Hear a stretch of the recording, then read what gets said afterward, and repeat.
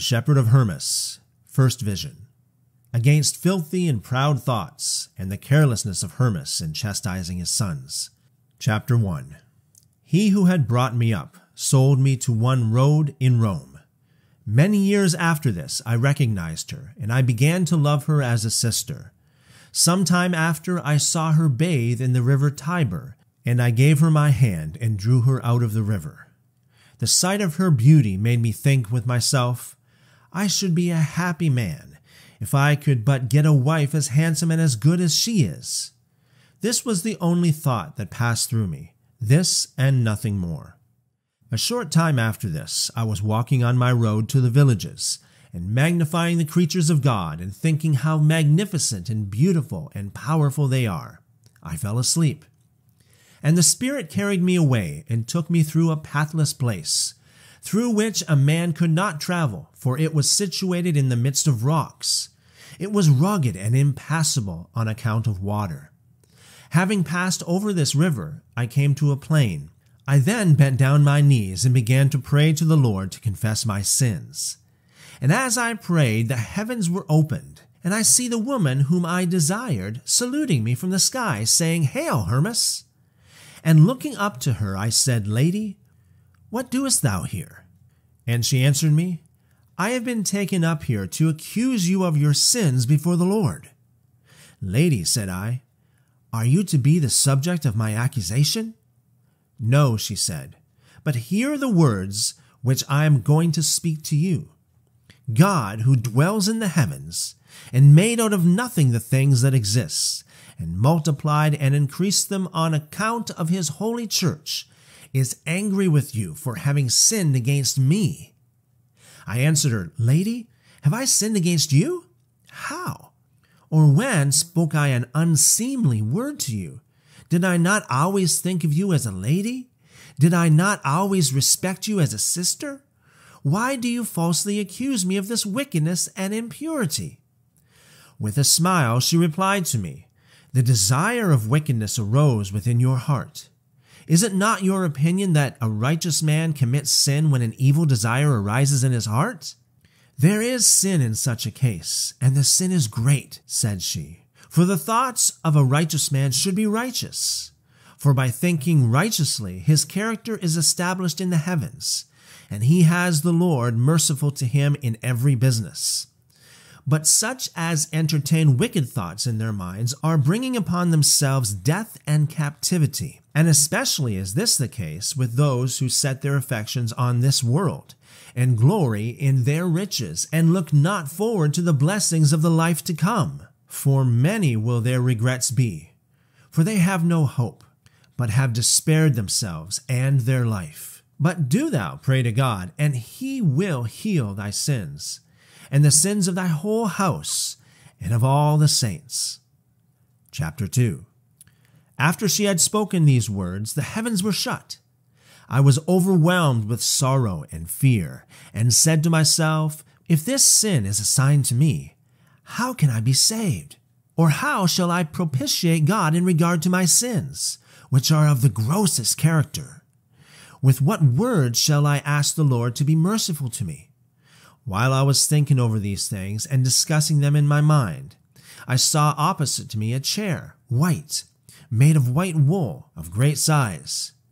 And there came up an old woman, arrayed in a splendid robe, and with a book in her hand she sat down alone, and saluted me, Hail, Hermas! And in sadness and tears I said to her, Lady, hail! And she said to me, Why are you downcast, Hermas? For you were wont to be patient and temperate, and always smiling. Why are you so gloomy and not cheerful? I answered her and said, O lady, I have been reproached by a very good woman, who says that I sinned against her.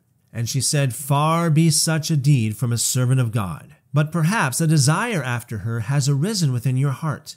Such a wish, in the case of the servants of God, produces sin. For it is a wicked and horrible wish in an all-chaste and already well-tried spirit to desire an evil deed, and especially for Hermas to do so, who keeps himself from all wicked desire, and is full of all simplicity and of great guilelessness.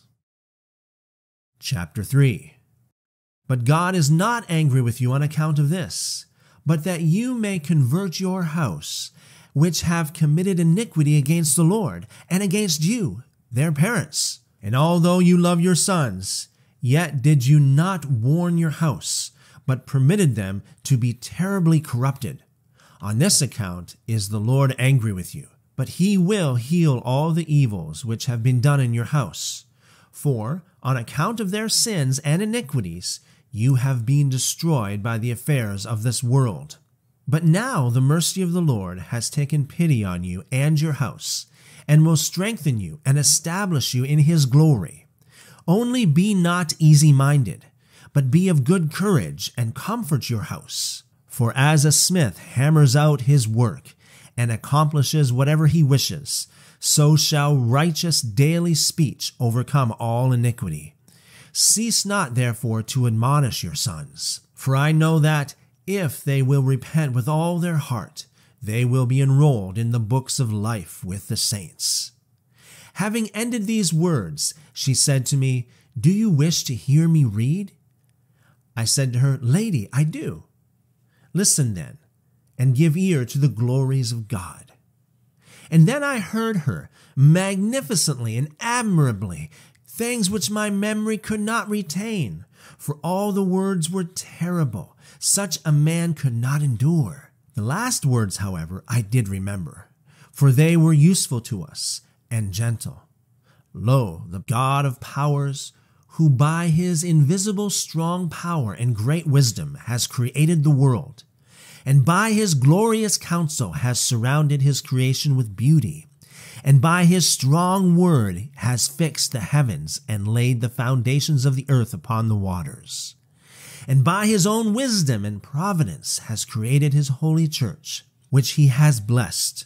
Lo, he removes the heavens and the mountains, the hills and the seas, and all things become plain to his elect, that he may bestow on them the blessing which he has promised them, with much glory and joy, if only they shall keep the commandments of God which they have received in great faith. Chapter 4. When she had ended her reading, she arose from the chair, and 4 young men came and carried off the chair and went away to the east. And she called me to herself and touched my breast and said to me, Have you been pleased with my reading? And I said to her, Lady, the last words pleased me, but the first are cruel and harsh. Then she said to me, The last are for the righteous, the first are for heathens and apostates. And while she spoke to me, 2 men appeared and raised her on their shoulders, and they went to where the chair was in the east. With joyful countenance did she depart, and as she went she said to me, Behave like a man, Hermas.